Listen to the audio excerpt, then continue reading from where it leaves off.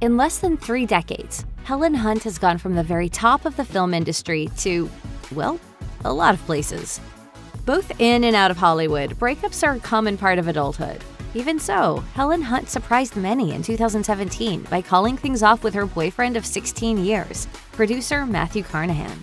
The two had been together since 2001 and even welcomed a daughter together in 2004. And yet, despite In Touch Weekly reporting that Hunt and Carnahan appeared to be crazy for each other, they couldn't keep their spark alive forever. According to a source who spoke to the tabloid, their separation was pretty turbulent. That same source revealed that the pair had done this several times before, recalling, "Matthew moved out a few times over the years. Helen would always take him back, and then time would pass and she'd kick him out again. Now, however, it seems they're done for real, and even their mutual love for their daughter, McKenna Leigh Gordon Carnahan, couldn't keep them together any longer." On May 13, 2004, shortly before her 41st birthday, Helen Hunt gave birth to McKenna. Given this was such a big change in her life, it's unsurprising that Hunt pulled back from the Hollywood grindstone for a while. After 4 decades without kids, it's completely understandable that Hunt wanted to stay home more to raise her firstborn. In fact, even during her rare forays back into the public eye during McKenna's childhood, her focus was still very much on her daughter. She even spent the entire duration of a 2013 interview with The Independent knitting a doll for her daughter, while fielding questions about how a movie she starred in would do in the upcoming award season. Now that McKenna is a legal adult, we may start to see more of her mother in the celebrity world again. However, given that McKenna remains her only child, we wouldn't be surprised if Hunt continued to dedicate massive amounts of her energy toward the continued love and support of her daughter. McKenna is already embarking on her own creative endeavors as a songwriter, and as a fellow artist, it would only make sense that Hunt would want to continue a close relationship with her daughter as she transitions into adulthood. And the two of them write the songs together, and I just hear them downstairs laughing, or they'll write some sad lyric, and then I hear, "That's cool." In the time since her heyday at the turn of the century, Helen Hunt never outright stopped making movies.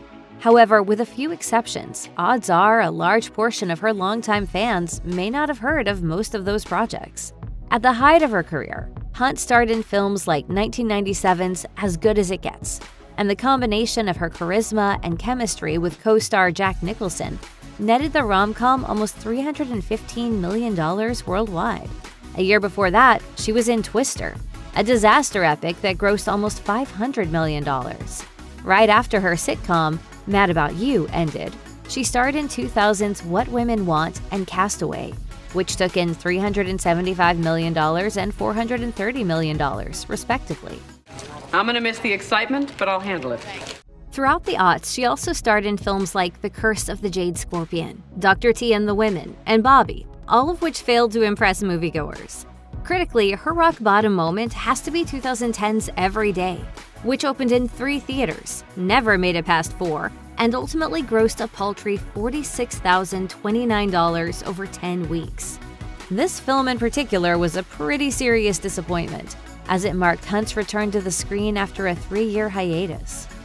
In an interview with the Daily Beast, Helen Hunt said that part of the reason she shifted into low gear after her late 90s boom was due to her Oscar win for As Good as It Gets. She explained that, after making an arrangement with Sony, she began writing heavily between acting gigs. Around this time, she received a copy of Eleanor Littman's novel, Then She Found Me, and she began working hard to adapt it against the changing tide of the film industry. Hunt recalled, "I'd just been in the last big wave of movies about people talking to each other and trying to love each other. So as that was shrinking, I was trying to make one of those movies. So I kept rewriting it subtly." As a result of the public's changing taste, studios stopped funding the style of movies Hunt was known for. The actress elaborated that, in turn, she got pretty tired of making romantic comedies herself, so it was pretty apt timing for a change in her creative pursuits. Despite the changing time, Hunt wound up using her adaptation of And Then She Found Me as her first foray into directing and starring in a film. Unfortunately, the 2007 dramedy, and Hunt's performance in particular, fell flat with critics. One reviewer for the Los Angeles Times wrote, "The problem isn't so much the character of April as it is the way Hunt plays her. A little too whiny, a little too angry to be very sympathetic. Hunt has a tendency to play up those characteristics in just about everything she does." Hunt's debut as a director was also criticized, with Christy DeSmith of the Minneapolis Star-Tribune calling her direction heavy-handed, before expanding that her acting performance was also lackluster. After her feature-length directorial debut failed critically, Hunt took a long break from directing. Then, over the past decade, she began pursuing the art form in earnest once again. Any thoughts on how? Recently, she's focused mainly on television, overseeing an episode of Californication, 2 episodes of Revenge, 2 of Life in Pieces, and 1 each of House of Lies, This Is Us, and Feud, Bette and Joan. In 2014, she directed her second film with Ride. While it wasn't her best creative effort to date, earning only 52% on Rotten Tomatoes, she's clearly working hard to get better at her new profession and will only improve over time. Before Bobby and Then She Found Me, critics also tore apart A Good Woman, a film adaptation of an Oscar Wilde play. Speaking to Paste magazine, Hunt explained that she drew great inspiration from the play and its lead role, saying, "It has all the earmarks of a really good part. I certainly saw in there the potential for a character I haven't seen in a little while." Hunt played the seductive Mrs. Erlin. While the part in question may have been juicy, critics didn't exactly love what Hunt did with it. A review by the AV Club criticized the actor's performance as embarrassingly out of place, with many of her mannerisms lacking the sensual allure the role called for. Another harsh review in the Seattle Times noted, "Hunt is completely at sea here, flatly intoning her lines as if she'd memorized them phonetically. It's a mystifyingly bad performance, and it drags down the entire movie." With reviews like that coming in, we'd probably consider taking a step away from the big screen as well. Even before her film career blew up, Helen Hunt slowed her professional pace in the wake of Mad About You. One possible explanation for why she did this is that she'd simply made a lot of money. With a successful show already under her belt, she had little need to work unless she really wanted to. For this reason, she could also afford to be picky regarding potential roles. Hunt's wealth increased magnificently in May 1998, as she and her Mad About You co-star Paul Reiser negotiated pay raises from $250,000 an episode to an incredible $1 million per episode.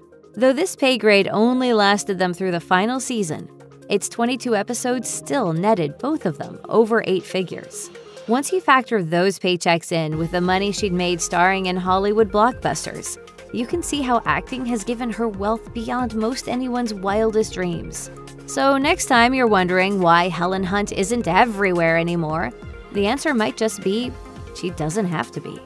One of the hardest things for anyone to face is the death of a family member. And in 2016, Hunt suffered the loss of her father. On December 17th of that year, Gordon Hunt, famed director of cartoons and live-action television, passed away at the age of 87.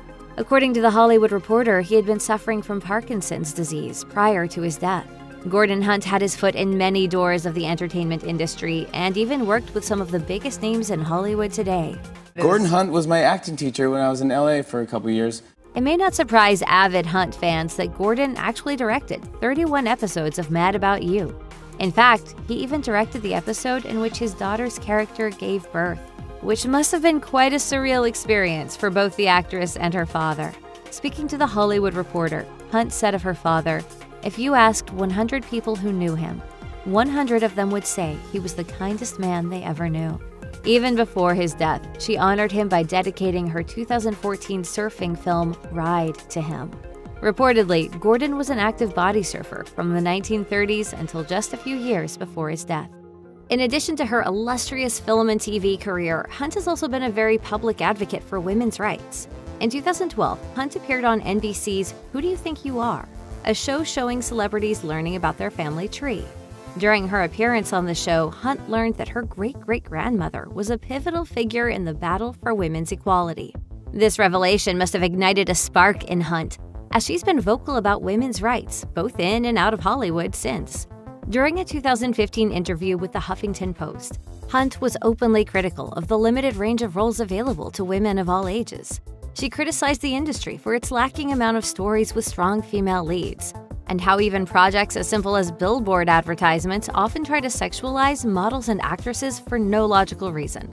She later made her stance further known by joining the Women's March to protest the inauguration of Donald Trump, in response to the derogatory things he said about women before and during his campaign.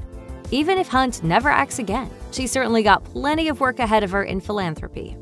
In 2017, Helen Hunt was primed for a cinematic comeback after being tapped for a major role in a new film.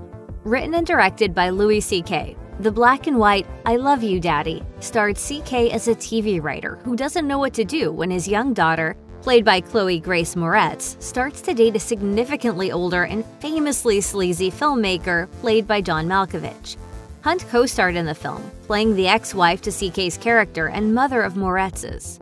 I Love You Daddy was set for a star-studded premiere in New York on November 17, 2017, but the event was canceled at the last minute after the New York Times published accounts of 5 women who accused CK of sexual misconduct.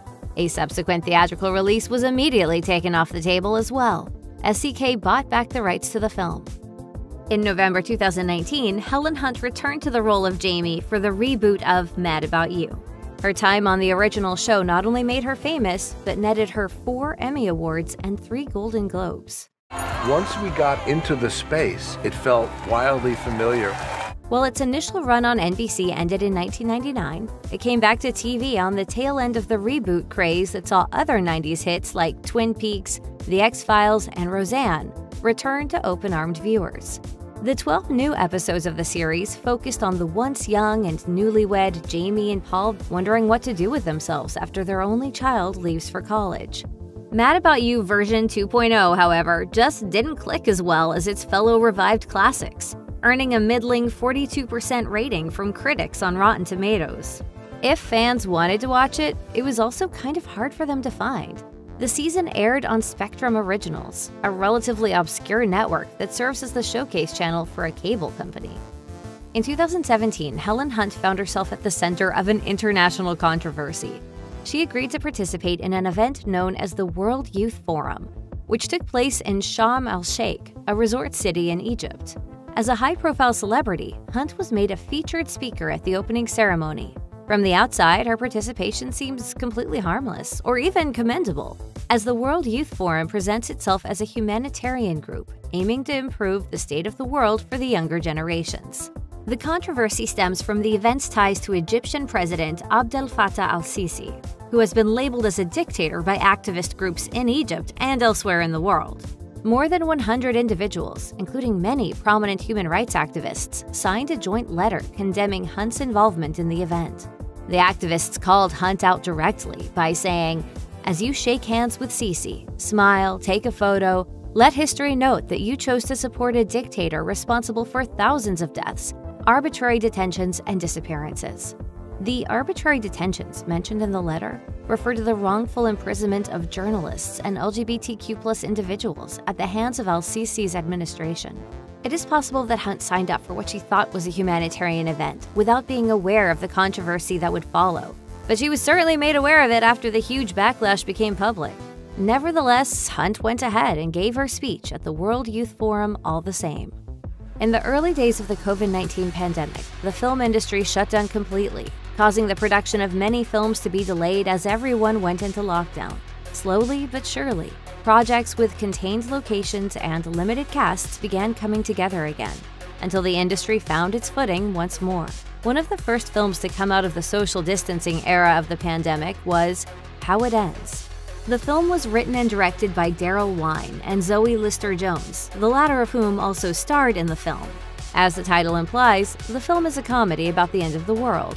But rather than fully embracing the medical threat of the COVID-19 pandemic, the virus was swapped for a meteor headed toward Earth. You actually believe the news? The meteor is fake! While most of the small-scale movies made during this first phase of the pandemic kept their casts as tiny as possible for practical reasons, How It Ends went in the opposite direction. The film was packed with a slew of stars, including Olivia Wilde, Charlie Day, Bradley Whitford, Colin Hanks, Fred Armisen, Logan Marshall Green, Whitney Cummings, Finn Wolfhard, and of course, Helen Hunt.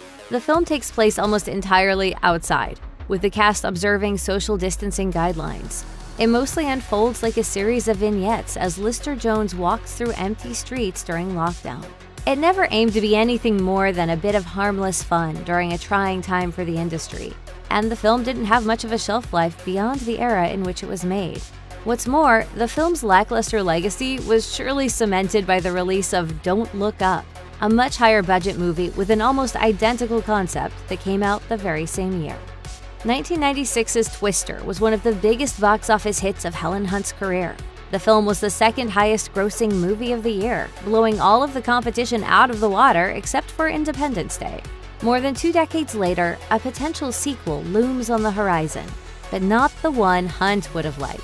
After working on the original film in front of the camera only, Hunt wanted to expand her involvement in the sequel. She wrote a script for Twister 2 alongside her blind-spotting collaborators, Daveed Diggs and Rafael Casal. Hunt also planned to direct the sequel herself, but could not find a studio willing to play ball. Hunt and Diggs both pointed to the script's emphasis on diversity as the possible reason why it was a non-starter for the studio. Speaking to Insider, Hunt explained, "I tried to get it made, with Daveed and Rafael and me writing it, and all black and brown storm chasers, and they wouldn't do it." Later on in the interview, Diggs elaborated that a factor for why the movie was never made was for a, quote, shady reason that he found to be a typical issue in the contemporary film industry. A completely different Twister sequel, titled Twisters, is currently in the works with an expected release date of summer 2024.